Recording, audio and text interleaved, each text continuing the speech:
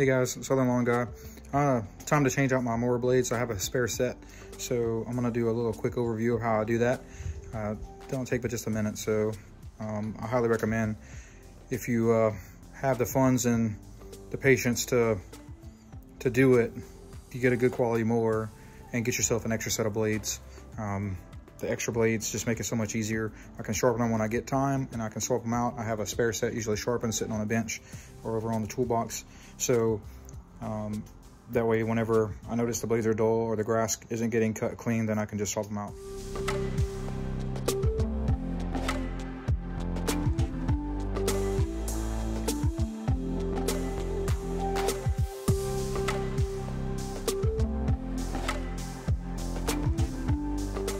Guys, I have had this mower for, I believe, 2 years now. It's started out with my St. Augustine grass when I lived in my previous house in a different city before I transferred here. Original gangster, the Don there, Lawn Care Nut, ordered some products from him through his website, and when they came in, they came with a sticker, so I put that on there. It's pretty much the same location he had it on, but a little nod to him because his review was probably the best review that I read or watched videos on anywhere that I found. So that was the deciding factor between this mower and other mowers I looked at. Now, his mower was a little bit lower model. This is the Honda HRX 217, but this model is the HYA, which is one step below the commercial model. I picked this on purpose because looking at the commercial model, it was about $100 to $150 more, and although it may be a little bit better quality components, the Nexite deck comes with a limited lifetime warranty. This Honda GCV 190 engine configuration with a hydrostatic drive allowed me to get almost everything I wanted out of the commercial mower, but it came with either a 3-year or a 5-year warranty.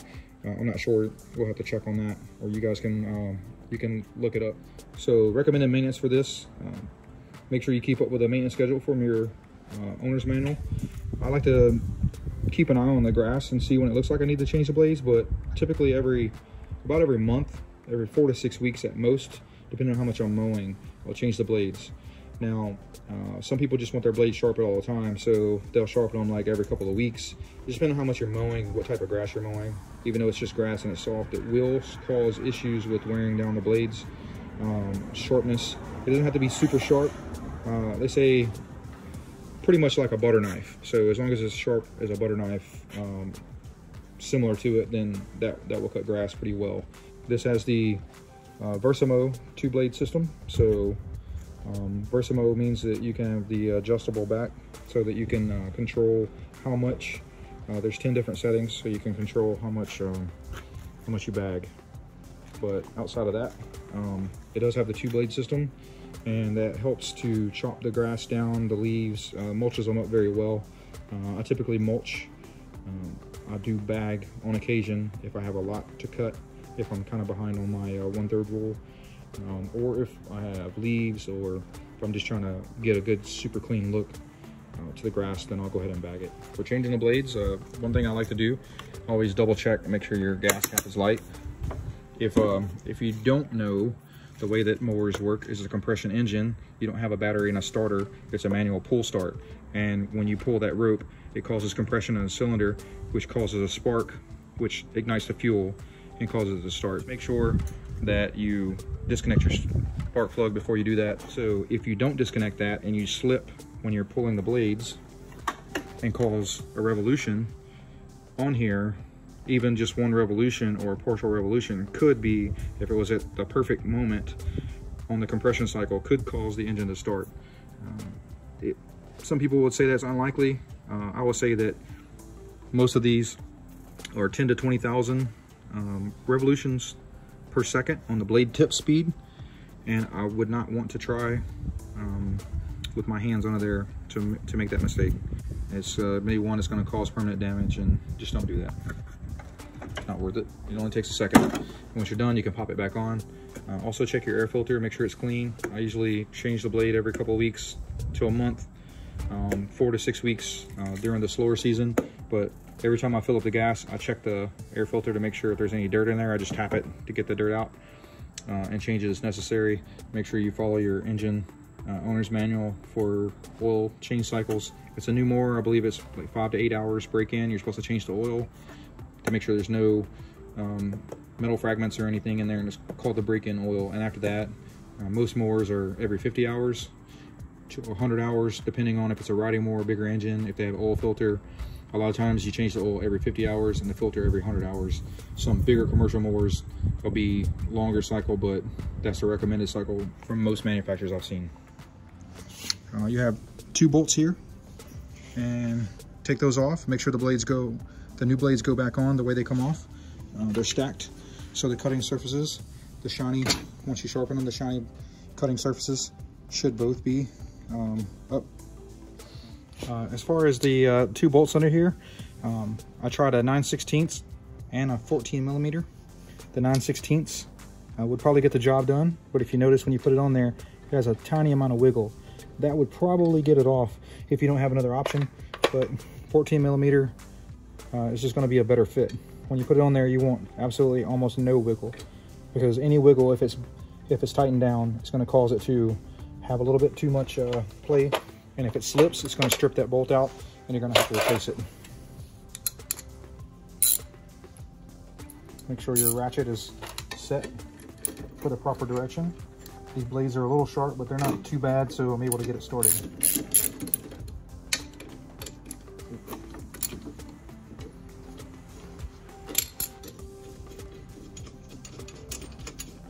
I've seen people use,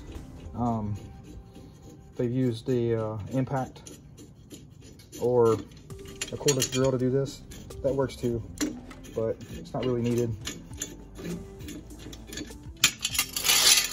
Take the old ones off, sharpen them later. Me personally, I like to start the bolt so that I can get it lined up with the hole. Get just a couple threads so it's started. Being that there's 2 blades here, that works a little easier for me. Again, make sure the cutting edge is down, and the fin portion of the blade that circulates the air should curve up. The shiny edge of the blade should be up. This is the bottom of the blade. They set a certain way on the Hondas. They're designed where the holes should line up, and that puts them where they're staggered. One blade will be slightly higher than the other. Quick reverse of the socket.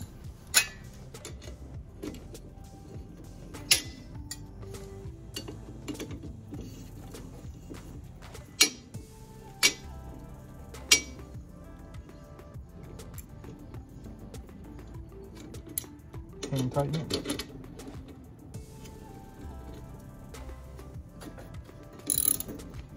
And just need to snug it up. See that little bit of turn on the blade there? It's not a lot, but if that were to slip and have compression on there, these Hondas absolutely start on the first pull pretty much every time. Only thing left to do, put it down, return your spark plug, double check your air filter just to make sure it's clean and good to go. Probably could use replacing that, but I just tap it out every time I change the blades. No more than 30 hours or so of mowing time. For residential, I'll be fine. Commercial guys, a lot of the high-end property maintenance people, they want to make sure they get the cleanest cut possible. So on the higher end yards, sometimes they'll replace them out with a sharp set as often as every 8 to 10 hours, or one full mowing day worth of mowing on the high-end properties, because they want to make sure that they have the clean look, and they don't want to lose those customers. I'll show you guys I'm not kidding on this this Honda starting on the first pull. And talking about with the blades, if you happen to accidentally spin it, low probability that it would happen on just taking off a blade, but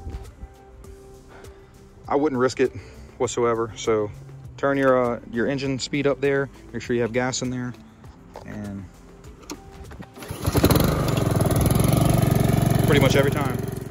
That's it, guys. Literally total time I think was about 3 minutes, including me talking and showing. I've done this enough that I probably could have done it in under 2 minutes, just because I had the blades ready to go. It's super fast if I wasn't trying to set up the camera, but it's super easy when you have a spare set. Other than that, you just take the blades off and sharpen them if you have an angle grinder. You don't have to get them. The one benefit of having a spare set of blades is, like I said, you can sharpen them when you have time, in between times you have to take them off. And if one set of blades get damaged because you hit something inadvertently, then you already have another set ready to go. Super helpful during the summer months when the mowing season is, where I'm mowing every couple of days at the shorter heights. That helps out a lot. But I alternate between this and a reel mower, the manual push reel mower. I'm gonna do a video on that coming up, showing how I can backlap it so that we can get the blades sharp for this upcoming mowing season. Also, I'm gonna do it to where I can show the how to adjust the height. There's a way on there how you can adjust the height from maximum to minimum. You can reverse some parts that I learned, and you can drop it to where it'll go all the way down to almost ½ an inch. So I'll show that in a video coming up. So like, subscribe, share, stay tuned. Happy New Year.